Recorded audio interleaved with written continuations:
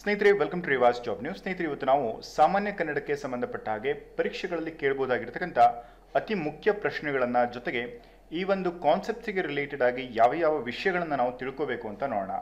Last ಕ್ಲಾಸಲ್ಲಿ ನಾವು ತಿಳ್ಕೋಬೇಕಿದ್ರೆ ಕನ್ನಡ ಪರೀಕ್ಷೆಗೆ ಸಂಬಂಧಪಟ್ಟ ಹಾಗೆ ಅಥವಾ ಸಾಮಾನ್ಯ ಕನ್ನಡಕ್ಕೆ ಸಂಬಂಧಪಟ್ಟ ಹಾಗೆ ಯಾವ ರೀತಿಯಾಗಿರ್ತಕ್ಕಂಥ ಸಿಲೆಬಸ್ ಇರುತ್ತೆ, ಹಾಗೆಯೇ ಈ ಒಂದು ಪೇಪರ್ಸ್ಗಳ ಅನಾಲಿಸಿಸ್ ಅನ್ನು ನೋಡೋದಾದರೆ ಯಾವ ಯಾವ ಕಾನ್ಸೆಪ್ಟ್ಸ್ಗಳಿಗೆ ಆಧಾರವಾಗಿ ಯಾವ ರೀತಿಯ ಪ್ರಶ್ನೆಗಳನ್ನು ಕೇಳ್ತಾರೆ ಅಂತ ತಿಳ್ಕೊಂಡಿದ್ವಿ.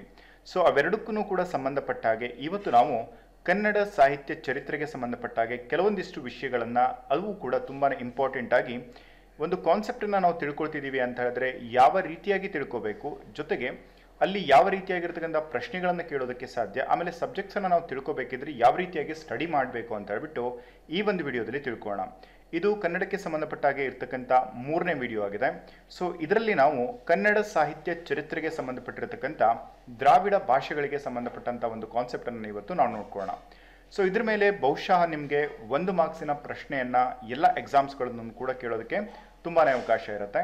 ಹಾಗೆ ಈ ಒಂದು ಕಾನ್ಸೆಪ್ಟ್ಸ್ಗಳನ್ನು ನೀವು ತಿಳ್ಕೋಬೇಕಿದ್ರೆ ಪ್ರತಿಯೊಂದು ಕೂಡ ಇಂಪಾರ್ಟೆಂಟ್ ಆಗಿರ್ತಕ್ಕಂಥ ಕಾನ್ಸೆಪ್ಟ್ಸ್ ಆಗಿರುತ್ತೆ. ನೀವು ಇದನ್ನೆಲ್ಲ ಬಿಟ್ಟು ನೀವು ಸ್ಟಡಿ ಮಾಡಿದ್ರೆ ನಿಮ್ಗೆ ಏನು ಪ್ರಾಬ್ಲಮ್ ಅಂತ ಹೇಳಿದ್ರೆ, ನೀವು ಓದಿರ್ತಕ್ಕಂಥ ಸಬ್ಜೆಕ್ಟ್ಸ್ಗಳಲ್ಲಿ ಯಾವ ಒಂದು ಭಾಗದಲ್ಲಿ ಕ್ವಶನ್ಸ್ಗಳನ್ನು ಕೇಳ್ತಾರೆ ಅವುಗಳು ನಿಮಗೆ ಟಫ್ ಅಂತ ಅನಿಸುತ್ತೆ. ಸೊ ನೀವು ಕಾನ್ಸೆಪ್ಟನ್ನು ಕ್ಲಿಯರ್ ಮಾಡ್ಕೋಬೇಕಿದ್ರೆ ಹೇಗೆ ಕ್ಲಿಯರ್ ಮಾಡ್ಕೋಬೇಕು ಅಂತಲೂ ಕೂಡ ನೋಡೋಣ.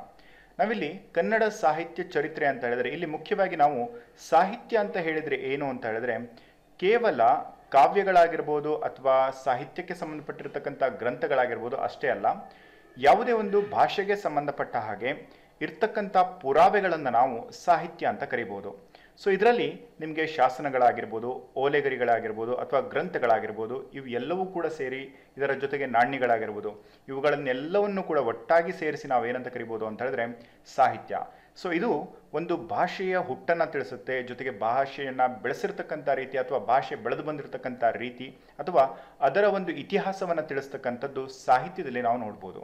ಸೊ ಇವತ್ತೂ ಕೂಡ ನಾವು ಅದೇ ಒಂದು ವಿಷಯಕ್ಕೆ ಸಂಬಂಧಪಟ್ಟಾಗೆ ಈ ಕಾನ್ಸೆಪ್ಟಲ್ಲಿ ನಾವು ಕಂಪ್ಲೀಟ್ ಆಗಿ ಕನ್ನಡ ಭಾಷೆಯ ಹುಟ್ಟಿಗೆ ಸಂಬಂಧಪಟ್ಟಿರತಕ್ಕಂಥ ವಿಷಯಗಳ ಬಗ್ಗೆ ಪರೀಕ್ಷೆಯಲ್ಲಿ ಯಾವ ರೀತಿಯಾಗಿರ್ತಕ್ಕಂಥ ಪ್ರಶ್ನೆಗಳನ್ನು ಕೇಳ್ಬೋದು ಅಂತ ಕೂಡ ನಾವು ನೋಡ್ಕೊಳ್ತಾ ಬರೋಣ.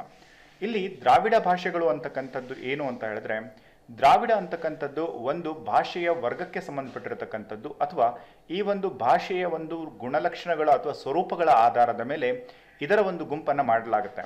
ಸೊ ಈ ಒಂದು ಗುಂಪಿನಲ್ಲಿ ಬರ್ತಕ್ಕಂಥದ್ದು ದ್ರಾವಿಡ ಭಾಷೆ, ಈ ಒಂದು ಗುಂಪಿನಲ್ಲಿ ಬರ್ತಕ್ಕಂಥದ್ದು ನಮ್ಮ ಕನ್ನಡ ಭಾಷೆ.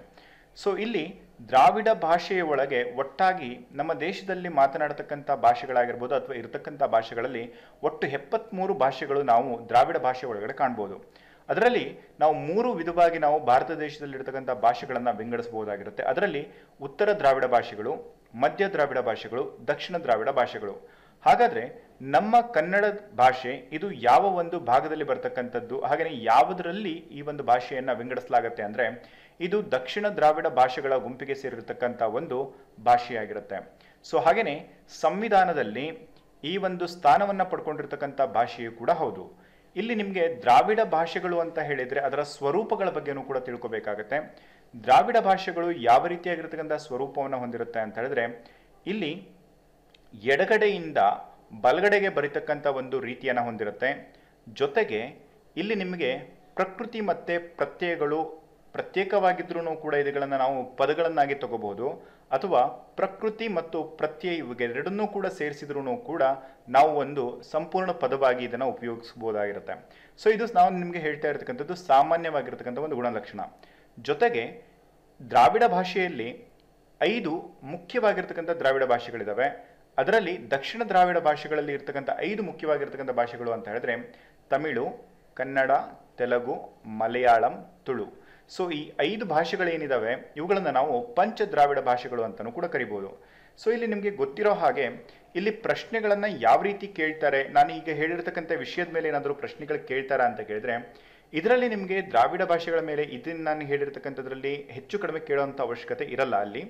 ಆದರೆ ಕೇಳ್ತಕ್ಕಂಥ ವಿಷಯಗಳು ಹೇಗಿರ್ತವೆ ಅಂತ ಹೇಳಿದ್ರೆ, ಈ ದ್ರಾವಿಡ ಭಾಷೆಗಳ ಬಗೆಗೆ ಮೊಟ್ಟ ಮೊದಲನೇದಾಗಿ ಅಧ್ಯಯನವನ್ನು ಕೈಗೊಂಡಿರ್ತಕ್ಕಂಥವ್ರು ಯಾರು ಅಂತ ಕೇಳಲಾಗುತ್ತೆ, ಹಾಗೆಯೇ ಯಾವ ಒಂದು ಟೈಮಲ್ಲಿ ಅಂತ ಕೇಳಲಾಗುತ್ತೆ. ಸೊ ಇದ್ರ ಬಗ್ಗೆ ಹೇಳೋದಾದರೆ ಈ ಒಂದು ದ್ರಾವಿಡ ಭಾಷೆಗಳ ಮೊದಲನೇದಾಗಿ ಅಧ್ಯಯನವನ್ನು ಕೈಗೊಂಡಿರ್ತಕ್ಕಂಥದ್ದು ರಾಬರ್ಟ್ ಕಾರ್ಡ್ವೆಲ್ ಅಂತಕ್ಕಂಥವ್ರು ಸುಮಾರು 1800ರ ಅವಧಿಯ ಒಳಗೇನೆ ಇವರು ಈ ಒಂದು ಅಧ್ಯಯನವನ್ನು ಸ್ಟಾರ್ಟ್ ಮಾಡ್ತಾರೆ. ಸೊ ತದನಂತರವಾಗಿ ಬಹಳಷ್ಟು ವಿದ್ವಾಂಸರುಗಳು ಈ ಒಂದು ಭಾಷೆಯ ಬಗ್ಗೆ ಹಲವಾರು ಸಂಶೋಧನೆಗಳನ್ನು ಮಾಡಿಬಿಟ್ಟು ನಮಗೆ ಪುರಾವೆಗಳನ್ನು ನೀಡ್ತಾರೆ. ಸೊ ಅದರಲ್ಲಿ ಮುಖ್ಯವಾಗಿ ನಾವು ಈ ಒಂದು ದ್ರಾವಿಡ ಭಾಷೆಗೆ ಬಗ್ಗೆ ಸಂಬಂಧಪಟ್ಟಾಗಿ ಹೇಳೋದಾದರೆ ಸುಮಾರು 1816ರಲ್ಲಿ ಫ್ರಾನ್ಸಿಸ್ ಎಲ್ಲಿಸ್ ಅಂತಕ್ಕಂಥವರು ದ್ರಾವಿಡ ಭಾಷಾ ವರ್ಗವನ್ನು ಒಂದು ಸ್ವತಂತ್ರ ಭಾಷಾ ವರ್ಗ ಅಂತ ಹೇಳ್ತಾರೆ. ಇದರ ಜೊತೆಗೇನೆ ದ್ರಾವಿಡ ಭಾಷೆಗಳಲ್ಲಿ ಒಟ್ಟು 73 ದ್ರಾವಿಡ ಭಾಷೆಗಳು ಇದ್ದಾವೆ ಅಂತಲೂ ಕೂಡ ಅವರು ನಮಗೆ ಈ ಒಂದು ವಿಷಯವನ್ನು ತಿಳಿಸ್ಕೊಡ್ತಾರೆ. ಸೊ ಇಲ್ಲಿ ನಿಮಗೆ ದ್ರಾವಿಡ ಭಾಷೆಗೆ ಸಂಬಂಧಪಟ್ಟಾಗೆ ಇಲ್ಲಿ ನಿಮಗೆ ಮುಖ್ಯವಾಗಿರ್ತಕ್ಕಂಥ ಪಾಯಿಂಟ್ ಏನು ಅಂತ ಹೇಳಿದ್ರೆ, ದ್ರಾವಿಡ ಭಾಷೆಗಳ ಬಗೆಗೆ ಮೊಟ್ಟ ಮೊದಲನೇದಾಗಿ ಅಧ್ಯಯನವನ್ನು ಕೈಗೊಂಡಿರ್ತಕ್ಕಂಥವ್ರು ಯಾರು ಅಂತ ಕೇಳಿದರೆ ನಿಮಗೆ ಗೊತ್ತಿರಬೇಕು, ರಾಬರ್ಟ್ ಕಾರ್ಡ್ವೆಲ್ ಅಂತಕ್ಕಂಥವ್ರು. ಹಾಗೆಯೇ ದ್ರಾವಿಡ ಭಾಷೆಯಲ್ಲಿ ಇದೊಂದು ಸ್ವತಂತ್ರ ಭಾಷಾ ವರ್ಗ ಅಂತ ಹೇಳಿರ್ತಕ್ಕಂಥವ್ರು ಯಾರು ಅಂತ ಹೇಳಿದ್ರೆ ಫ್ರಾನ್ಸಿಸ್ ಎಲ್ಲಿಸ್ ಅಂತಕ್ಕಂಥವ್ರು 1816ರಲ್ಲಿ ಈ ಒಂದು ಮಾತನ್ನು ನಮಗೆ ತಿಳಿಸ್ಕೊಡ್ತಾರೆ.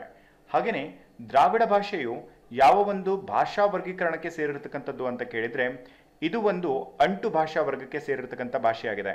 ಇಲ್ಲಿ ನೀವು ಯಾವುದೇ ರೀತಿಯಾಗಿರ್ತಕ್ಕಂಥ ಕನ್ಫ್ಯೂಷನ್ ಇರಬಾರ್ದು. ಏನು ಅಂತ ಹೇಳಿದ್ರೆ ಸ್ವತಂತ್ರ ಭಾಷಾ ವರ್ಗ ಅಂತ ಹೇಳಿದರೆ ಇದು ಒಂದು ದ್ರಾವಿಡ ಭಾಷೆಯಲ್ಲೇ ಸ್ವತಂತ್ರವಾಗಿ ಇರ್ತಕ್ಕಂಥ ಭಾಷೆ ಅಂತಕ್ಕಂಥ ಹೇಳ್ತಕ್ಕಂಥದ್ದು. ಜೊತೆಗೆ ದ್ರಾವಿಡ ಭಾಷೆಯ ಸ್ವರೂಪಕ್ಕೆ ಸಂಬಂಧಪಟ್ಟ ಹಾಗೆ ಯಾವ ಒಂದು ಭಾಷಾ ವರ್ಗಕ್ಕೆ ಸೇರಿದೆ ಅಂತ ಕೇಳಿದರೆ ಇದೊಂದು ಅಂಟು ಭಾಷಾ ವರ್ಗಕ್ಕೆ ಸೇರಿರ್ತಕ್ಕಂಥ ಒಂದು ಭಾಷೆಯಾಗಿದೆ ಅಂತ ಹೇಳ್ಬಿಟ್ಟು ನಾವು ಇದನ್ನು ತಿಳಿಸ್ಬೋದಾಗಿರುತ್ತೆ. ಸೊ ಇವೆರಡು ಥಿಂಗ್ಸ್ಗಳು ನಿಮಗೆ ತುಂಬಾ ಇಂಪಾರ್ಟೆಂಟ್ ಆಗಿರ್ತಕ್ಕಂಥದ್ದು. ಜೊತೆಗೆ ಅಂಟು ಭಾಷಾ ವರ್ಗ ಅಂತ ಹೇಳಿದರೆ ಎರಡು ಪದಗಳು ಅಂದರೆ ಪ್ರಕೃತಿ ಮತ್ತು ಪ್ರತ್ಯಯಗಳು ಎರಡನ್ನೂ ಕೂಡ ಸೇರಿಸಿಬಿಟ್ಟು ಕೂಡ ಇದರಲ್ಲಿ ಪದಗಳನ್ನಾಗಿ ನಾವು ಮಾಡ್ಬೋದು. ಜೊತೆಗೆ ಅದಕ್ಕೆ ಒಂದು ಮೀನಿಂಗ್ ಕೂಡ ಇರುತ್ತೆ. ಸೊ ಈ ರೀತಿಯಾಗಿರ್ತಕ್ಕಂಥ ಒಂದು ಭಾಷೆಗಳು ಅಂದರೆ ಬೇರೆ ಬೇರೆ ರೀತಿಯಾಗಿರ್ತಕ್ಕಂಥ ಭಾಷೆಗಳು ಇದ್ರೂ ಕೂಡ ಇಲ್ಲಿ ಅಂಟು ಭಾಷಾ ವರ್ಗ ಕೂಡ ಒಂದು ಭಾಷೆಯ ಒಂದು ವರ್ಗವಾಗಿರುತ್ತೆ. ಸೊ ಇದಿಷ್ಟನ್ನು ಕೂಡ ನೀವು ಈ ಒಂದು ಕಾನ್ಸೆಪ್ಟಲ್ಲಿ ತಿಳ್ಕೊಬೇಕಾಗಿರ್ತಕ್ಕಂಥದ್ದು. ಹಾಗೆ ದ್ರಾವಿಡ ಭಾಷೆಗಳಲ್ಲಿ ಕೇವಲ 5 ಭಾಷೆಗಳು ಮಾತ್ರ ಇದಾವ ಅಂತ ಕೇಳಿದರೆ ದ್ರಾವಿಡ ಭಾಷೆಯಲ್ಲಿ 5 ಅಲ್ಲದೇನೆ ಇನ್ನು ಬೇರೆ ಬೇರೆ ಭಾಷೆಗಳು ಕೂಡ ಇದಾವೆ. ಅದರಲ್ಲಿ ನಿಮಗೆ ಒಂದಿಷ್ಟು ಎಕ್ಸಾಂಪಲ್ನ ಹೇಳೋದಾದರೆ ಇಲ್ಲಿ ತಮಿಳನ್ನ ಹೊರತುಪಡಿಸಿ ಅಂತ ಹೇಳಿದ್ರೆ ತಮಿಳು ಅತ್ಯಂತ ಪ್ರಾಚೀನ ದ್ರಾವಿಡ ಭಾಷೆಗಳಲ್ಲಿ ಒಂದಾಗಿದೆ. ಅಂದರೆ ದ್ರಾವಿಡ ಭಾಷೆಗಳಲ್ಲೇ ಅತ್ಯಂತ ಪ್ರಾಚೀನ ಭಾಷೆ ಯಾವುದು ಅಂತ ಕೇಳಿದರೆ ಅದು ತಮಿಳು. ಏನಕ್ಕೆ ನಾವು ಇದನ್ನು ತಮಿಳು ಅಂತಲೇ ಹೇಳ್ಬೋದು ಅಂತ ಹೇಳಿದ್ರೆ ಇದಕ್ಕೆ ಪುರಾವೆ ಇರತಕ್ಕಂಥದ್ರಿಂದ ನಾವು ಇದನ್ನು ಅತ್ಯಂತ ಪ್ರಾಚೀನ ಭಾಷೆ ಅಂತ ಹೇಳ್ಬೋದು. ಯಾವ ರೀತಿ ಪುರಾವೆ ಇದೆ ಅಂತ ಹೇಳಿದರೆ ಇಲ್ಲಿ ನಾವು ತಗೊಳ್ಬೇಕಾದ್ರೆ ದಕ್ಷಿಣ ದ್ರಾವಿಡ ಭಾಷೆಗಳಲ್ಲಿ ತೊಲ್ಕಪ್ಪಿಯ ಅವರು ಬರೆದಿರ್ತಕ್ಕಂಥ ತೊಲ್ಕಾಪಿಯಂ ಅಂತಕ್ಕಂಥ ಒಂದು ಅತ್ಯಂತ ಪ್ರಾಚೀನ ವ್ಯಾಕರಣ ಗ್ರಂಥ ಏನಿದೆ ಅದು ಸಿಕ್ಕಿರ್ತಕ್ಕಂಥದ್ದು ತಮಿಳಿನಲ್ಲಿ. ಸೊ ಆದ್ದರಿಂದ ನಾವು ತಮಿಳನ್ನು ಅತ್ಯಂತ ಪ್ರಾಚೀನ ಭಾಷೆ ಅಂತ ಕರಿಬೋದು. ಸೊ ಇದು ಎಷ್ಟನೇ ಒಂದು ವರ್ಷಕ್ಕೆ ಅಥವಾ ಯಾವ ಒಂದು ಶತಮಾನಕ್ಕೆ ಸಂಬಂಧಪಟ್ಟಿರ್ತಕ್ಕಂಥದ್ದು ಅಂತ ಹೇಳಿದ್ರೆ ಇದು ಕ್ರಿಸ್ತಪೂರ್ವ 3ನೇ ಶತಮಾನಕ್ಕೆ ಸಂಬಂಧಪಟ್ಟಿರ್ತಕ್ಕಂಥ ಇದರಲ್ಲಿ ತೊಲ್ಕಾಪಿಯರವರು ಬರೆದಿರ್ತಕ್ಕಂಥವರ ಒಂದು ತೊಲ್ಕಾಪಿಯಂ ಗ್ರಂಥದಲ್ಲಿ ತಮಿಳಿಗೆ ಸಂಬಂಧಪಟ್ಟ ಹಾಗೆ ವ್ಯಾಕರಣ ಗ್ರಂಥವನ್ನು ಅವರು ಸಿದ್ಧಪಡಿಸ್ತಾರೆ. ಸೊ ಅದರ ಆಧಾರದ ಮೇಲೆ ನಾವು ತಮಿಳು ಈ ಒಂದು ದ್ರಾವಿಡ ಭಾಷೆಗಳಲ್ಲಿ ಅತ್ಯಂತ ಪ್ರಾಚೀನ ದ್ರಾವಿಡ ಭಾಷೆ ಅಂತ ನಾವು ಕರಿಬೋದು. ಸೊ ಇದರ ಮೇಲೆ ನಿಮಗೆ ಕ್ವಶನ್ಸ್ಗಳು ಬರ್ತವೆ. ಹಾಗೆಯೇ ತಮಿಳನ್ನು ಹೊರತುಪಡಿಸಿ ದಕ್ಷಿಣ ದ್ರಾವಿಡ ಭಾಷೆಗಳಲ್ಲಿ ಅತ್ಯಂತ ಹಳೆಯ 2ನೇ ಭಾಷೆ ಯಾವುದು ಅಂತ ಕೇಳಿದರೆ ಅದು ನಮ್ಮ ಕನ್ನಡ ಭಾಷೆ. ಸೊ ಅದಕ್ಕೆ ಇರತಕ್ಕಂಥ ಪುರಾವೆ ಏನು ಅಂತ ಹೇಳಿದರೆ ಕ್ರಿಸ್ತಶಕ 450ರಲ್ಲಿ ಈ ಒಂದು ಹಲ್ಮಿಡಿ ಶಾಸನದಲ್ಲಿ ಸಿಕ್ಕಿರತಕ್ಕಂಥ ಪುರಾವೆಗಳಾಗಿರ್ಬೋದು. ಸೊ ಅದು ಅತಿ ಮುಖ್ಯವಾಗಿರತಕ್ಕಂಥ ಪುರಾವೆ ಆಗಿರೋದ್ರಿಂದ ನಾವು ಅದರ ಆಧಾರದ ಮೇಲೆ ಇದು 2ನೆಯ ಅತಿ ಪ್ರಾಚೀನ ಭಾಷೆ ಆಗಿದೆ ಅಂತ ಹೇಳ್ಬೋದು. ಸೊ ಅದನ್ನು ಹೊರತುಪಡಿಸಿ ಬೇರೆ ಬೇರೆ ಪುರಾವೆಗಳಿದ್ರೂ ಕೂಡ ಅವುಗಳನ್ನು ನಾವು ಮನ್ನಣೆಗೆ ತೆಗೆದುಕೊಳ್ಳೋದಕ್ಕೆ ಬರದೇ ಇರೋದ್ರಿಂದ ಕನ್ನಡ ಈಗ ಸದ್ಯಕ್ಕೆ ಇರೋದರಲ್ಲಿ 2ನೇ ಪ್ಲೇಸಲ್ಲಿರ್ತಕ್ಕಂಥ ಅತ್ಯಂತ ಪ್ರಾಚೀನ ಭಾಷೆಯಾಗಿದೆ. ಸೊ ಇದಿಷ್ಟು ಕಾನ್ಸೆಪ್ಟ್ಸ್ಗಳು ನಿಮಗೆ ಈ ಒಂದು ವಿಷಯದಲ್ಲಿ ನಾವು ತಿಳ್ಕೊಬೋದು. ಹಾಗೆಯೇ ಈ ಒಂದು ಎಕ್ಸಾಮಿಗೆ ಕೇಳುವಂಥ ಪ್ರಶ್ನೆಗಳಲ್ಲಿ ನಾವು ಏನೇನನ್ನ ತಿಳ್ಕೊಬೇಕಾಗತ್ತೆ ಅನ್ನೋದಾದರೆ ಮೊದಲನೇ ಬಾರಿಗೆ ದ್ರಾವಿಡ ಭಾಷೆಗಳ ಅಧ್ಯಯನಕ್ಕೆ ತಳಹದಿ ಹಾಕಿದವರು ಮತ್ತು ದ್ರಾವಿಡ ಭಾಷೆಗಳು ಸ್ವತಂತ್ರ ಭಾಷಾ ವರ್ಗಕ್ಕೆ ಸೇರುತ್ತವೆ ಎಂದು ತಿಳಿಸಿದವರು ಯಾರು ಅಂತ ಕೇಳಿದ್ರೆ ಫ್ರಾನ್ಸಿಸ್ ವೈಟ್ ಎಲ್ಲಿಸ್ ಅಂತಕ್ಕಂಥವ್ರು 1816ರಲ್ಲಿ ತಿಳಿಸಿದ್ವಿ ಅಂತ ಹೇಳ್ಬಿಟ್ಟು ನಾನು ನಿಮ್ಗೆ ಆಲ್ರೆಡಿ ಹೇಳಿದ್ದೀನಿ. ಸೊ ಈ ಒಂದು ಕಾನ್ಸೆಪ್ಟ್ ಕೂಡ ನೀವು ಅರ್ಥ ಮಾಡಿಕೊಂಡು ನೀವು ಇದನ್ನು ನೋಟ್ ಮಾಡ್ಕೊಳ್ಳಿ. ಜೊತೆಗೆ ನಿಮಗೆ ರಾಬರ್ಟ್ ಅವ್ರ ಬಗ್ಗೆ ಕೇಳೋದಾದರೆ ಇವರು ದ್ರಾವಿಡ ಭಾಷೆಗಳ ಬಗ್ಗೆ ಮೊದಲನೇದಾಗಿ ಅಧ್ಯಯನವನ್ನು ಸ್ಟಾರ್ಟ್ ಮಾಡಿರ್ತಕ್ಕಂಥವ್ರು. ಇವರು ಈಗ ಫ್ರಾನ್ಸಿಸ್ ವೈಟ್ ಎಲ್ಲಿಸ್ ಏನಿದ್ದಾರೆ ಇವರು ತಳಹದಿ ಹಾಕಿದವರು ಅಂತ ಹೇಳಿದ್ರೆ ಮುಖ್ಯವಾಗಿರ್ತಕ್ಕಂಥ ಸಂಶೋಧನೆಯನ್ನು ಮಾಡಿ ಕೆಲವೊಂದಿಷ್ಟು ಸಾಕ್ಷಿ ಪುರಾವೆಗಳನ್ನು ಒದಗಿಸಿರ್ತಕ್ಕಂಥದ್ರಿಂದ ಇವರನ್ನು ನಾವು ಭಾಷೆಗಳ ಅಂದರೆ ದ್ರಾವಿಡ ಭಾಷೆಗಳ ಅಧ್ಯಯನಕ್ಕೆ ತಳಹದಿ ಹಾಕಿದವರು ಅಂತ ಹೇಳ್ಬಿಟ್ಟು ಫ್ರಾನ್ಸಿಸ್ ವೈಟ್ ಎಲಿಸ್ ಅವ್ರನ್ನ ನಾವು ಕರಿಬೋದು. ಹಾಗೆಯೇ ರಾಬರ್ಟ್ ಕಾರ್ಡ್ವೆಲ್ ಅವರು ಅಧ್ಯಯನವನ್ನು ಸ್ಟಾರ್ಟ್ ಮಾಡಿರ್ತಕ್ಕಂಥವ್ರು. ಸೊ ಈ ಎರಡು ವಿಷಯಗಳ ಬಗ್ಗೆ ನಿಮ್ಗೆ ಯಾವುದೇ ರೀತಿಯಾಗಿರ್ತಕ್ಕಂಥ ಕನ್ಫ್ಯೂಷನ್ ಇರಬಾರ್ದು. ಹಾಗೆಯೇ ಎರಡನೇ ಪಾಯಿಂಟ್ ಏನು ಅಂತ ಹೇಳಿದ್ರೆ, ದ್ರಾವಿಡ ಭಾಷೆಯು ಅಂಟು ಭಾಷಾ ವರ್ಗಕ್ಕೆ ಸೇರಿದ ಭಾಷೆಯಾಗಿದೆ ಅಂತ ಹೇಳ್ಬಿಟ್ಟು ಇದು ಕೂಡ ನಿಮಗೆ ಗೊತ್ತಿರಬೇಕು. ದ್ರಾವಿಡ ಭಾಷೆ ಯಾವ ಒಂದು ಭಾಷಾ ವರ್ಗಕ್ಕೆ ಸೇರಿದೆ ಅಂತ ಹೇಳಿದ್ರೆ ಇದು ಅಂಟು ಭಾಷಾ ವರ್ಗಕ್ಕೆ ಸೇರಿರತಕ್ಕಂಥ ಭಾಷೆಯಾಗಿದೆ. ಹಾಗೆ ಭಾಷೆಗಳಲ್ಲಿ ನಾವು ತಗೊಳ್ಳೋದಾದ್ರೆ ದ್ರಾವಿಡ ಭಾಷೆಗಳಲ್ಲಿ ಕನ್ನಡ ಏನಿದೆ ಇದೊಂದು ಸ್ವತಂತ್ರ ಭಾಷೆಯಾಗಿದೆ. ಜೊತೆಗೆ ದ್ರಾವಿಡ ಭಾಷೆಯು ಕೂಡ ಇದು ಬೇರೆ ಭಾಷೆಗಳಲ್ಲಿ ಇರ್ತಕ್ಕಂಥದ್ದಕ್ಕೆ ಯಾವುದಕ್ಕೂ ಕೂಡ ಹೋಲಿಕೆ ಇಲ್ಲ, ಹಾಗೆ ಯಾವುದರಿಂದನೂ ಕೂಡ ಉತ್ಪತ್ತಿಯಾಗಿರತಕ್ಕಂಥದ್ದಲ್ಲ. ಆದ್ರಿಂದ ಇದೊಂದು ಸ್ವತಂತ್ರ ಭಾಷೆ ಅಂತ ಹೇಳ್ಬಿಟ್ಟು ಹೇಳಿರ್ತಕ್ಕಂಥದ್ದು. ಹಾಗೆ ಮೂರನೇ ಪಾಯಿಂಟ್ ಏನು ಅಂತ ಹೇಳಿದ್ರೆ, ದಕ್ಷಿಣ ದ್ರಾವಿಡ ಭಾಷೆಗಳಲ್ಲಿ ತಮಿಳು ಅತ್ಯಂತ ಪ್ರಾಚೀನ ಭಾಷೆಯಾಗಿದ್ದು ಇದಕ್ಕಿರುವ ಪುರಾವೆಗಳಲ್ಲಿ ತೊಲ್ಕಾಪಿಯಾರ್ ಅವರು ಬರೆದಿರ್ತಕ್ಕಂಥ ತೊಲ್ಕಾಪಿಯಂ ಅತ್ಯಂತ ಪ್ರಾಚೀನ ವ್ಯಾಕರಣ ಗ್ರಂಥವಾಗಿದೆ ಅಂತ ಹೇಳ್ಬಿಟ್ಟು ಹೇಳಿದ್ದೀನಿ. ಇದನ್ನು ಕೂಡ ನೀವು ನೋಟ್ ಮಾಡ್ಕೋಬೇಕು, ಯಾಕೆಂದ್ರೆ ಇವುಗಳ ಮೇಲೆ ಪ್ರಶ್ನೆಗಳನ್ನ ಕೇಳುವಂಥದ್ದು ಮೋರ್ ಎವರ್ ಇವುಗಳ ಮೇಲೆನೆ. ಹಾಗೇನೆ ಕನ್ನಡಕ್ಕೆ ಇರ್ತಕ್ಕಂಥ ಮೊದಲನೇ ಪದ ಅಥವಾ ಕನ್ನಡದಲ್ಲಿ ಇರ್ತಕ್ಕಂಥ ಮೊದಲ ಪದ ಯಾವುದು ಅಂತ ಹೇಳಿದ್ರೆ ಇಸಿಲ. ಸೊ ಇಸಿಲದ್ರ ಬಗ್ಗೆ ನೀವು ಕೆಲವೊಂದಿಷ್ಟು ವಿಷಯಗಳಲ್ಲಿ ಅಥವಾ ಪ್ರಶ್ನೆ ಪತ್ರಿಕೆಗಳಲ್ಲಿ ತಿಳ್ಕೊಂಡಿರ್ಬೋದು.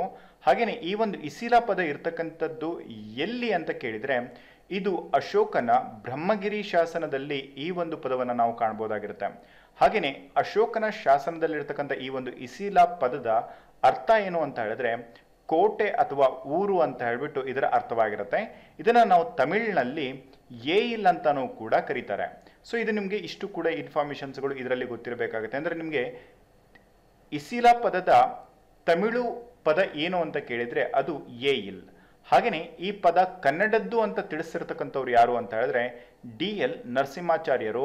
ಇವರು ಇಸಿಲ ಪದ ಕನ್ನಡಕ್ಕೆ ಸಂಬಂಧಪಟ್ಟಿರ್ತಕ್ಕಂಥ ಪದ ಅಂತ ಹೇಳ್ಬಿಟ್ಟು ಹೇಳಿರ್ತಕ್ಕಂಥದ್ದು. ನೋಡಿ ಇಲ್ಲೆಲ್ಲವೂ ಕೂಡ ನಿಮಗೆ ರೆಡ್ ಮಾರ್ಕಲ್ಲಿ ಮಾಡಿರ್ತಕ್ಕಂಥ ಎಲ್ಲ ಪದಗಳೇನಿದಾವೆ, ಸೊ ಇಲ್ಲಿ ನಿಮಗೆ ಇವೆಲ್ಲವೂ ಕೂಡ ತುಂಬಾ ಇಂಪಾರ್ಟೆಂಟ್. ಇವೆಲ್ಲವನ್ನು ಕೂಡ ನೀವು ನೋಟ್ ಮಾಡ್ಕೊಳ್ಬೇಕು. ಹಾಗೆಯೇ ಇವುಗಳ ಬಗ್ಗೆ ನೀವು ಕಂಪ್ಲೀಟ್ ಆಗಿರ್ತಕ್ಕಂಥ ಇನ್ಫಾರ್ಮೇಶನ್ ಕ್ಲಿಯರ್ ಕಟ್ ಆಗಿ ಇಟ್ಕೋಬೇಕಾಗುತ್ತೆ. ಓಕೆ, ಹಾಗೆ ನೆಕ್ಸ್ಟ್ ಇರ್ತಕ್ಕಂಥ ಒಂದು ಪಾಯಿಂಟ್ ಏನು ಅಂತ ಹೇಳಿದ್ರೆ ಇದು ಕನ್ನಡದಲ್ಲಿ ಇರ್ತಕ್ಕಂಥ ಪ್ರಥಮ ಕೃತಿಗಳಾಗಿರ್ಬೋದು ಅಥವಾ ಕಾವ್ಯಗಳಾಗಿರ್ಬೋದು. ಸೊ ಅವುಗಳ ಬಗ್ಗೆ ನಿಮಗೆ ಯಾವುದೇ ರೀತಿ ಡೌಟ್ ಇರಬಾರ್ದು ಅಂತ ಈ ಒಂದು ಕಾನ್ಸೆಪ್ಟ್ ಅನ್ನು ಕೂಡ ನಾವು ತಗೊಂಡಿದ್ದೀವಿ. ಕನ್ನಡದಲ್ಲಿ ಇರ್ತಕ್ಕಂಥ ಮೊದಲ ಕೃತಿ ಅಂತ ನಿಮಗೆ ಕೇಳಿದ್ರು ಅಂತ ಹೇಳಿದ್ರೆ ಸೊ ಅದು ಯಾವುದು ಅಂತ ಹೇಳಿದ್ರೆ ಕವಿರಾಜ ಮಾರ್ಗ. ಸೊ ಕನ್ನಡದಲ್ಲಿರ್ತಕ್ಕಂಥ ಮೊದಲ ಕೃತಿ ಅಂತ ನಿಮಗೆ ಪರ್ಟಿಕ್ಯುಲರ್ ಆಗಿ ಈ ಒಂದು ವರ್ಡಿಂಗ್ ಅನ್ನ ಕೇಳಿದ್ರು ಅಂತ ಹೇಳಿದ್ರೆ ನಿಮ್ಗೆ ಯಾವುದೂ ಡೌಟ್ ಇಲ್ಲದೆ ಕನ್ಫ್ಯೂಷನ್ ಇಲ್ಲದೆ ಕವಿರಾಜ ಮಾರ್ಗ ಅಂತ ತಿಳಿಸ್ಬೇಕಾಗತ್ತೆ. ಯಾಕೆ ಅಂತ ಹೇಳಿದ್ರೆ ಇದರ ಒಂದು ಕಾಲ ಎಷ್ಟು ಅಂತ ಹೇಳಿದ್ರೆ ಕ್ರಿಸ್ತಶಕ 850 ಅಂದ್ರೆ 816ರಿಂದ ಸುಮಾರು 876ರವರೆಗೆ ಈ ಒಂದು ಸಮಯದಲ್ಲಿ ಕೃತಿ ರಚನೆ ಆಯಿತು ಅಂತ ತಿಳಿಸಲಾಗತ್ತೆ. ಬಟ್ ಆಸಪಾಸಿನಲ್ಲಿ ಹೇಳೋದಾದ್ರೆ ಕ್ರಿಸ್ತಶಕ 850ರಲ್ಲಿ ಅಂತ ಹೇಳ್ಬಿಟ್ಟು ನಾವು ಇದನ್ನ ತಿಳಿಸ್ಬೋದು. ಹಾಗೆ ಈ ಒಂದು ಕೃತಿಯನ್ನ ಬರೆದಿರ್ತಕ್ಕಂಥವ್ರು ಯಾರು ಅಂತ ಹೇಳಿದ್ರೆ ಶ್ರೀ ವಿಜಯ. ನಿಮಗೆ ನೋಡಿ ಕೃತಿ ಬರ್ದಿರ್ತಕ್ಕಂಥವ್ರು ಜೊತೆ ಅದರ ಕಾಲ ಕೂಡ ಗೊತ್ತಿರಬೇಕು. ನಿಮಗೆ ಸಮ್ ಟೈಮ್ ಕನ್ಫ್ಯೂಷನ್ ಮಾಡೋದಕ್ಕೋಸ್ಕರ ಏನ್ ಕೇಳ್ಬೋದು ಅಂತ ಹೇಳಿದ್ರೆ ಕವಿರಾಜ ಮಾರ್ಗ ಕೃತಿಯು ಯಾವ ಕಾಲಕ್ಕೆ ಅಥವಾ ಯಾವ ಒಂದು ಯುಗಕ್ಕೆ ಸಂಬಂಧಪಟ್ಟಿರ್ತಕ್ಕಂಥದ್ದು ಅಂತ ಕೇಳ್ಬೋದಾಗಿರುತ್ತೆ. ಇಲ್ಲಿ ನಿಮಗೆ ಗೊತ್ತಿರಬೇಕು ಇದು ಪಂಪ ಪೂರ್ವ ಯುಗಕ್ಕೆ ಸಂಬಂಧಪಟ್ಟಿರ್ತಕ್ಕಂಥ ಒಂದು ಕೃತಿಯಾಗಿದೆ ಅಥವಾ ಪಂಪ ಪೂರ್ವ ಯುಗದಲ್ಲಿ ರಚನೆಯಾಗಿರ್ತಕ್ಕಂಥ ಒಂದು ಕೃತಿಯಾಗಿದೆ. ಇದು ಕೂಡ ನಿಮಗೆ ಎಕ್ಸಾಮ್ ಅಲ್ಲಿ ಕೇಳ್ತಾರೆ ಈ ರೀತಿಯಾಗಿ. ಸೊ ಇದರ ಜೊತೆಗೆ ಈ ಒಂದು ಗ್ರಂಥವನ್ನ ಮೊದಲನೇ ಬಾರಿಗೆ ಸಂಪಾದಿಸಿ ಪ್ರಕಟಿಸಿದವರು ಯಾರು ಅಂತಾನೂ ಕೂಡ ಕೇಳೋದಕ್ಕೆ ಅವಕಾಶ ಇರುತ್ತೆ. ಈ ರೀತಿ ಪ್ರಶ್ನೆಗಳನ್ನ ಕೇಳ್ತಾರೆ ಕೂಡ. ಇದು ಈ ಒಂದು ಕವಿರಾಜ ಮಾರ್ಗ ಗ್ರಂಥವನ್ನ ಮೊದಲನೇ ಬಾರಿಗೆ ರೈಟ್ ಮಾಡಿ ಪ್ರಕಟಿಸಿರ್ತಕ್ಕಂಥವ್ರು ಅಥವಾ ಸಂಪಾದಿಸಿರ್ತಕ್ಕಂಥವ್ರು ಯಾರು ಅಂತ ಹೇಳಿದ್ರೆ KB ಪಾಠಕ್ ಅವರು ಮೊದಲನೇ ಬಾರಿಗೆ ಈ ಒಂದು ಗ್ರಂಥವನ್ನ ಸಂಪಾದನೆಯನ್ನ ಮಾಡಿರ್ತಾರೆ. ಸಂಪಾದನೆ ಅಂತ ಹೇಳಿದ್ರೆ ಏನು ಅಂತ ಹೇಳಿದ್ರೆ ಆ ಒಂದು ಗ್ರಂಥವನ್ನ ಸ್ಟಡಿ ಮಾಡಿ ಅದನ್ನ ತರ್ಜುಮೆ ಮಾಡಿರ್ತಕ್ಕಂಥದ್ದು ಅಥವಾ ಆ ಒಂದು ಗ್ರಂಥವನ್ನ ಸಂಪೂರ್ಣವಾಗಿ ಈ ನಮ್ಮ ಕನ್ನಡಕ್ಕೆ ಟ್ರಾನ್ಸ್ಲೇಟ್ ಮಾಡಿರ್ತಕ್ಕಂಥವ್ರು ಯಾರು ಅಂತ ಹೇಳಿದ್ರೆ KB ಪಾಠಕ್ ಅವರು. ಓಕೆ, ಸೊ ಇದಿಷ್ಟು ಕವಿರಾಜ ಮಾರ್ಗಕ್ಕೆ ಸಂಬಂಧಪಟ್ಟಿರ್ತಕ್ಕಂಥ. ಆಮೇಲೆ ಇನ್ನೊಂದು ಕ್ವಶನ್ ಕೂಡ ಇಲ್ಲಿ ಕೇಳೋದಕ್ಕೆ ಅವಕಾಶ ಇರುತ್ತೆ. ಕವಿರಾಜ ಮಾರ್ಗ ಯಾರ ಒಂದು ಕೃತಿಯ ಅನುವಾದಿತ ಕೃತಿಯಾಗಿದೆ ಅಂತಲೂ ಕೂಡ ಕೇಳ್ಬೋದು. ಕವಿರಾಜ ಮಾರ್ಗ ಇದು ದಂಡಿ ಇವರು ಬರೆದಿರ್ತಕ್ಕಂಥ ಕಾವ್ಯದರ್ಶ ಕೃತಿ ಏನಿದೆ ಸೊ ಅದನ್ನ ಆದರ್ಶವಾಗಿಟ್ಟುಕೊಂಡ್ಬಿಟ್ಟು ರಚಿಸಿರ್ತಕ್ಕಂಥ ಒಂದು ಸ್ವತಂತ್ರ ಅನುವಾದಿತ ಕನ್ನಡದ ಕೃತಿಯಾಗಿದೆ. ಸೊ ಇದು ಕೂಡ ನಿಮಗೆ ಗೊತ್ತಿರಲಿ, ಇದೊಂದು ಸ್ವತಂತ್ರ ಅನುವಾದಿತ ಕನ್ನಡದ ಕೃತಿಯಾಗಿದೆ ಅಂತ ಹೇಳ್ಬಿಟ್ಟು ನಿಮಗೆ ತಿಳಿಸ್ತಾ ಇರತಕ್ಕಂಥದ್ದು ಏನಕ್ಕೆ ಅಂತ ಹೇಳಿದ್ರೆ, ಇಲ್ಲಿ ಪ್ರಶ್ನೆಗಳು ತುಂಬಾನೇ ಒಂದು ಟ್ವಿಸ್ಟ್ ಆಗಿ ಕೊಡೋದಕ್ಕೆ ಚಾನ್ಸಸ್ ಇರೋದ್ರಿಂದ ಈ ರೀತಿಯಾಗಿ ನೀವು ತಿಳ್ಕೋಬೇಕು. ಇದರ ಜೊತೆಗೆ ಈ ಒಂದು ಕೃತಿ ಏನಿದೆ ಇದು ಯಾವ ರೀತಿಯ ಒಂದು ಕೃತಿಯಾಗಿದೆ ಅಂತ ಹೇಳಿದ್ರೆ, ಇದು ಶಾಸ್ತ್ರ ಗ್ರಂಥವಾಗಿದೆ ಅಂತ ಹೇಳಲಾಗುತ್ತೆ. ಅಂದ್ರೆ ಇದು ಶಾಸ್ತ್ರಕ್ಕೆ ಸಂಬಂಧಪಟ್ಟಿರತಕ್ಕಂಥ ಒಂದು ಗ್ರಂಥ. ಆದ್ರೂ ಕೂಡ ಇದರಲ್ಲಿ ಕೆಲವೊಂದಿಷ್ಟು ಅಲಂಕಾರಕ್ಕೆ ಸಂಬಂಧಪಟ್ಟಿರತಕ್ಕಂಥ ವಿಶೇಷ ರಚನೆಗಳು ಇದರಲ್ಲೂ ಕೂಡ ಸಿಗ್ತವೆ. ಸೊ ಈ ರೀತಿಯಾಗಿರ್ತಕ್ಕಂಥ ಒಂದು ಗ್ರಂಥ ಯಾವುದು ಅಂತ ಹೇಳಿದ್ರೆ ಅದು ಕವಿರಾಜ ಮಾರ್ಗ. ಸೊ ಇದಿಷ್ಟು ಕವಿರಾಜದ ಮಾರ್ಗದ ಬಗ್ಗೆ ನೀವು ತಿಳ್ಕೊಬೇಕಾಗಿರ್ತಕ್ಕಂಥದ್ದು. ಹಾಗೆ ನೆಕ್ಸ್ಟ್ ಇರ್ತಕ್ಕಂಥ ಕಾನ್ಸೆಪ್ಟ್ ಏನು ಅಂತ ಹೇಳಿದ್ರೆ, ಕನ್ನಡದ ಮೊದಲ ಗದ್ಯ ಕೃತಿ. ಸೊ ಇಲ್ಲಿ ನಿಮಗೆ ಕೃತಿಗೂ ಗದ್ಯ ಕೃತಿಗೂ ನಿಮಗೆ ವ್ಯತ್ಯಾಸ ಇರಲಿ. ಕನ್ನಡದ ಮೊದಲ ಗದ್ಯ ಕೃತಿ ಅಂತ ಹೇಳಿದ್ರೆ ಅದು ಒಡ್ಡಾರಾಧನೆ. ಇದನ್ನ ಬರೆದಿರ್ತಕ್ಕಂಥವ್ರು ಯಾರು ಅಂತ ಹೇಳಿದ್ರೆ ಶಿವಕೋಟ್ಯಾಚಾರ್ಯ. ಇದರ ಒಂದು ಕಾಲ ಏನು ಅಂತ ಕೇಳಿದ್ರೆ ಕ್ರಿಸ್ತಶಕ 920. ನಿಮಗೆ ಇದ್ರ ಬಗ್ಗೆ ಇವಾಗ ನಾವು ಒಡ್ಡಾರಾಧನೆ ಬಗ್ಗೆ ಜಾಸ್ತಿ ಡಿಸ್ಕಷನ್ ಮಾಡುವಂಥ ಅವಶ್ಯಕತೆ ಇರಲ್ಲ. ಇದರಲ್ಲಿ ಸ್ವಲ್ಪ ವಿಷಯದ ಬಗ್ಗೆ ನಿಮಗೆ ಗೊತ್ತಿರಲಿ ಅಂದರೆ ಕನ್ನಡದ ಮೊದಲುಗಳು ಯಾವುದು ಅಂತ ಕೇಳೋದಕ್ಕೆ 3 ವಿಷಯಗಳನ್ನು ನಾನು ನಿಮಗೆ ತಿಳಿಸ್ತಾ ಇದ್ದೀನಿ. ಸೊ ಇವು ಯಾವುದು ಕನ್ಫ್ಯೂಷನ್ ಇರಲೇ ಇರಲಿ ಅಂತ. ಹಾಗೆಯೇ ಕನ್ನಡದ ಮೊದಲ ವ್ಯಾಕರಣ ಗ್ರಂಥ ಯಾವುದು ಅಂತ ಕೇಳಿದರೆ ನಿಮಗೆ ಗೊತ್ತಿರಬೇಕು ಶಬ್ದಮಣಿ ದರ್ಪಣ. ಇದರ ಕೃತಿಕಾರ ಯಾರು ಅಂತ ಹೇಳಿದ್ರೆ ಕೇಶಿರಾಜ. ಇವರ ಕಾಲ 1260ರಲ್ಲಿ. ಸೊ ಇದರ ಜೊತೆಗೆ ನಿಮಗೆ 1260 ಕಾಲ ಆದರೆ ಇದನ್ನ ನಾವು ಶತಮಾನದಲ್ಲಿ ಹೇಳೋದಾದ್ರೆ 13ನೇ ಶತಮಾನಕ್ಕೆ ಸಂಬಂಧಪಟ್ಟಿರ್ತಕ್ಕಂಥ ಒಂದು ಕೃತಿಯಾಗಿರುತ್ತೆ. ನಿಮಗೆ ಆಪ್ಷನಲ್ಲಿ ಈ ರೀತಿನೂ ಕೂಡ ಕೇಳ್ತಾರೆ. ಕೇಶಿರಾಜ ಬರೆದಿರತಕ್ಕಂಥ ಶಬ್ದಮಣಿ ದರ್ಪಣದ ಕಾಲ ಅಂತ ಕೊಟ್ಬಿಟ್ಟು ನಿಮಗೆ 12ನೇ ಶತಮಾನ ಕೊಡ್ತಾರೆ, 11ನೇ ಶತಮಾನ ಕೊಡ್ಬೋದು, 14ನೇ ಶತಮಾನ ಕೊಡ್ಬೋದು, 13ನೇ ಶತಮಾನ ಕೊಡ್ಬೋದು.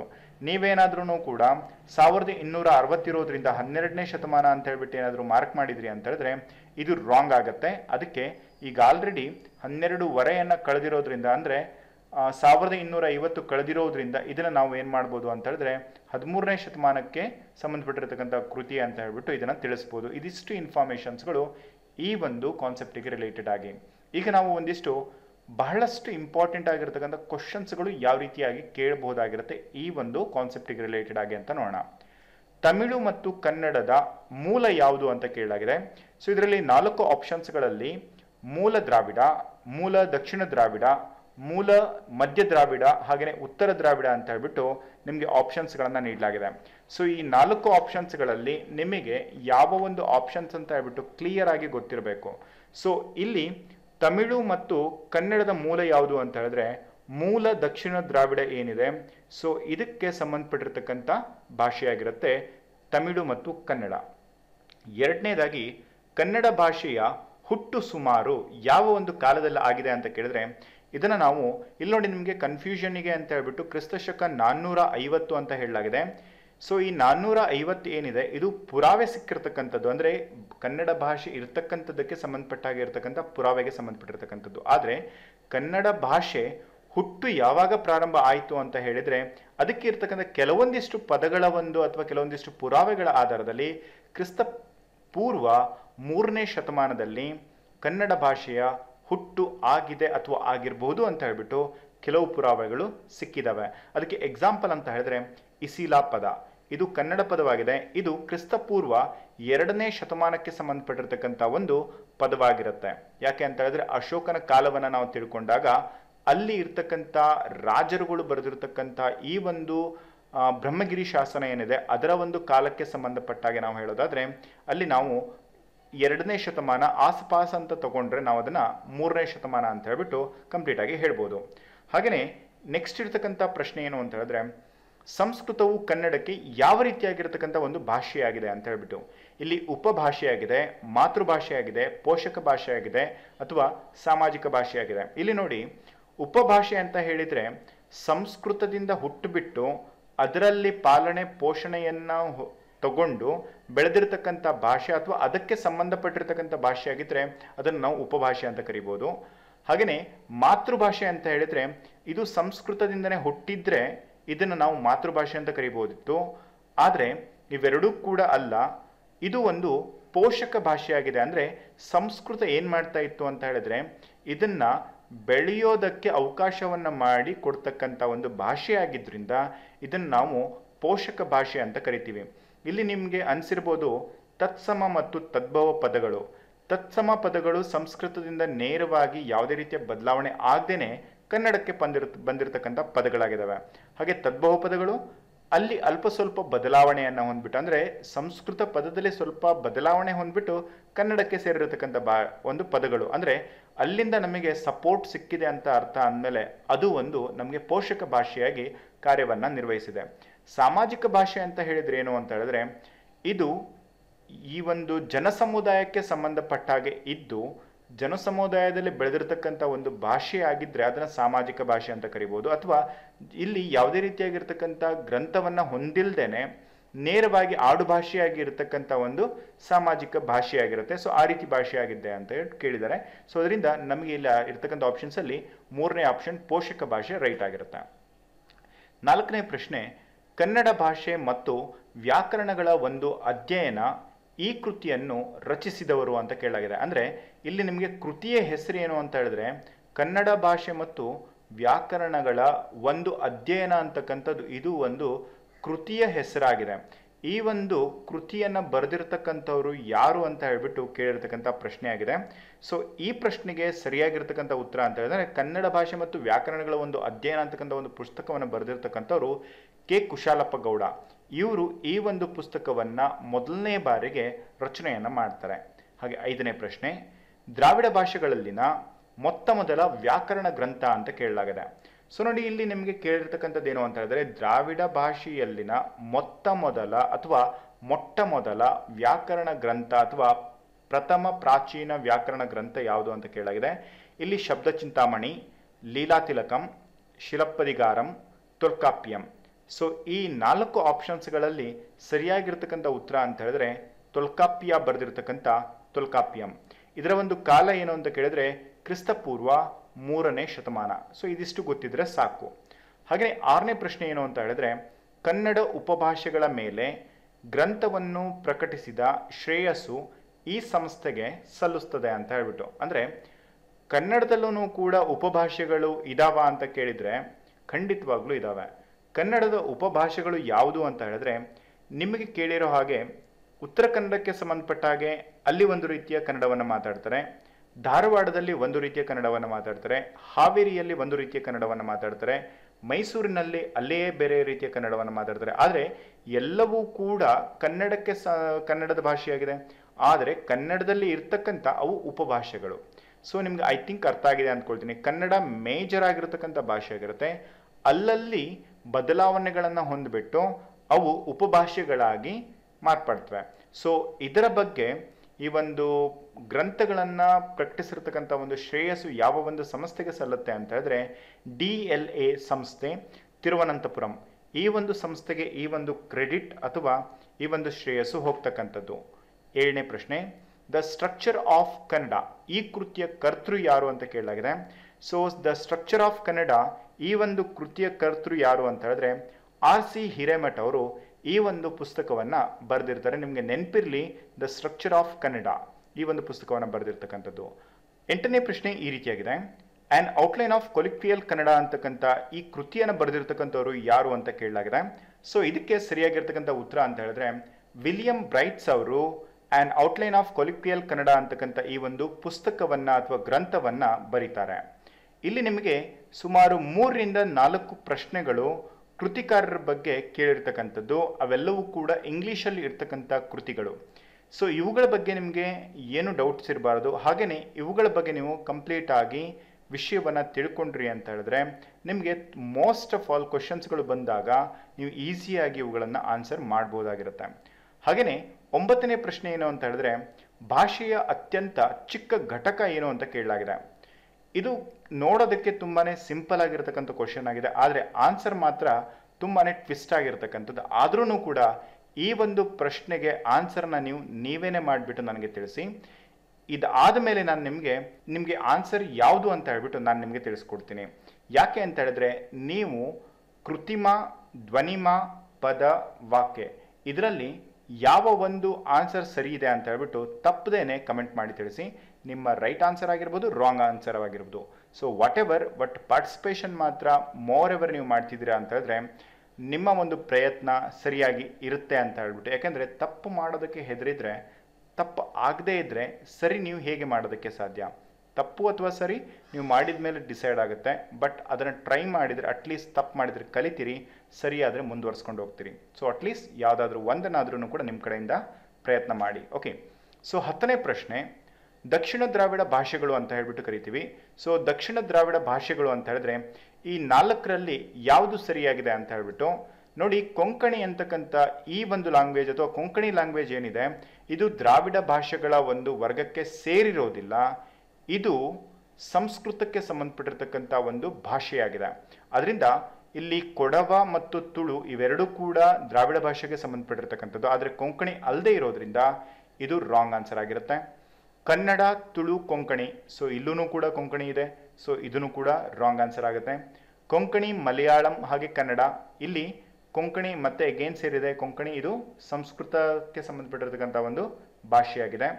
ಹಾಗೆ 4ನೇದಾಗಿ ಮಲಯಾಳಂ, ಕನ್ನಡ, ತುಳು, ಸೊ ಇದು 4ನೇ ಆಪ್ಷನ್ ಏನಾಗಿದೆ ಸರಿಯಾಗಿರ್ತಕ್ಕಂಥದ್ದು. ಅದರಿಂದ ನಾನು ನಿಮ್ಗೆ ಹೇಳೋದೇನು ಅಂತ ಹೇಳಿದ್ರೆ, ಭಾಷೆಗಳಲ್ಲಿ ಇರ್ತಕ್ಕಂತಹ ಅಥವಾ ದ್ರಾವಿಡ ಭಾಷೆಗಳಲ್ಲಿ ಇರ್ತಕ್ಕಂಥ ಉಪಭಾಷೆಗಳ ಬಗ್ಗೆ ಸಾಧ್ಯವಾದರೆ ತಿಳ್ಕೊಳ್ಳಿ, ಬಟ್ ಅಷ್ಟು ಡೀಪಾಗಿ ಕೇಳದೇ ಇದ್ರೂ ಕೂಡ ಅಟ್ಲೀಸ್ಟ್ ದಕ್ಷಿಣ ದ್ರಾವಿಡ ಭಾಷೆಗಳು ಯಾವ್ಯಾವ ಇದ್ದಾವೆ ಅವುಗಳ ಬಗ್ಗೆ ನೋಟನ್ನು ಮಾಡ್ಕೊಳ್ಳಿ. ಫೈನಲಿ 11th ಒಂದು ಕ್ವಶನ್, ಈ ಒಂದು ಕೃತಿಯನ್ನು ಬರೆದಿರ್ತಕ್ಕಂಥವ್ರು ಯಾರು ಅಂತ ಕೇಳಲಾಗಿದೆ. ಹಿಸ್ಟರಿ ಆಫ್ ಕನ್ನಡ ಲ್ಯಾಂಗ್ವೇಜ್, ಈ ಕೃತಿಯ ಕರ್ತೃ ಯಾರು ಅಂತ ಕೇಳಲಾಗಿದೆ. ಇಲ್ಲಿ ನಿಮಗೆ 4 ಆಪ್ಷನ್ಸ್ಗಳಲ್ಲಿ ಒಂದು ಸರಿಯಾಗಿರ್ತಕ್ಕಂಥ ಆಪ್ಷನ್ ಆಗಿರುತ್ತೆ. ಸೊ ಈ ಒಂದು ಆಪ್ಷನ್ ಯಾವುದು ಅಂತ ಹೇಳ್ಬಿಟ್ಟು ನೀವು ಗೆಸ್ ಮಾಡಿ, ಜಸ್ಟ್ ನಾನು ನಿಮಗೆ ಆನ್ಸರ್ನ ನೀಡ್ತೀನಿ. ಸೊ ಈ 4 ಆನ್ಸರ್ಸ್ಗಳಲ್ಲಿ ಪೂತಿನ ಇದು ಸರಿಯಾಗಿರ್ತಕ್ಕಂಥ ಆನ್ಸರ್ ಆಗಿರುತ್ತೆ. ಹಾಗೆ 12ನೇ ಪ್ರಶ್ನೆ ಏನು ಅಂತ ಹೇಳಿದ್ರೆ, ಕನ್ನಡದಲ್ಲಿ ಮೊದಲನೇ ಬಾರಿಗೆ ಕನ್ನಡ ಇಂಗ್ಲೀಷ್ಗೆ ಸಂಬಂಧಪಟ್ಟ ಹಾಗೆ ಈ ಒಂದು ಡಿಕ್ಷನರಿ ಅಥವಾ ನಿಘಂಟನ್ನು ಬರೆದಿರ್ತಕ್ಕಂಥವ್ರು ಯಾರು ಅಂತ ಹೇಳ್ಬಿಟ್ಟು ನೀವು ಮೋಸ್ಟ್ ಆಫ್ ಆಲ್ ತಿಳ್ಕೊಂಡಿರ್ತೀರಾ. ಅದನ್ನು ನನಗೆ ಕಮೆಂಟ್ ಮಾಡಿ ತಿಳಿಸಿ. ಮೋರ್ ಎವರ್ ನಿಮಗೆ ಈ 2 ಪ್ರಶ್ನೆಗಳಿಗೂ ಕೂಡ ನಾನು ಆನ್ಸರ್ನ ನೆಕ್ಸ್ಟ್ ಕ್ಲಾಸಲ್ಲಿ ಅಥವಾ ನೆಕ್ಸ್ಟ್ ಒನ್ ವಿಡಿಯೋದಲ್ಲಿ ನಿಮಗೆ ಅಪ್ಡೇಟನ್ನು ಮಾಡ್ತೀನಿ. ಐ ಹೋಪ್ ನಿಮಗೆ ಈ ಒಂದು ವಿಡಿಯೋದಲ್ಲಿ ನಿಮಗೆ ಮೋಸ್ಟ್ ಆಫ್ ಆಲ್ ಥಿಂಗ್ಸ್ಗಳು ಸಿಕ್ಕಿದೆ ಅಂದ್ಕೊಳ್ತೀನಿ. ಇಫ್ ಇನ್ ಕೇಸ್ ನಿಮಗೆ ಸ್ಟಫ್ ಇದೆ ಅಥವಾ ನಿಮಗೆ ಇದರಲ್ಲಿ ಒಂದು ನಾಲೆಡ್ಜ್ ತಿಳ್ಕೊಂಡಿದ್ದೀರಾ ಒಂದಿಷ್ಟು ಅಂತ ಹೇಳಿದ್ರೆ ನಿಮ್ಮ ಕಡೆಯಿಂದ ಈ ವಿಡಿಯೋಗೆ ಒಂದು ಲೈಕ್ ಇರಲಿ. ಹಾಗೆಯೇ ನಿಮ್ಮ ಸ್ನೇಹಿತರಿಗೆ ಇಫ್ ಇನ್ ಕೇಸ್ ಶೇರ್ ಮಾಡ್ಬೋದು ಅಂತ ಅನಿಸಿದರೆ ಅವರಿಗೂ ಕೂಡ ಶೇರ್ ಮಾಡಿ. Thanks for watching guys. We will see you again with the next video. Until then have a good day. Bye bye guys.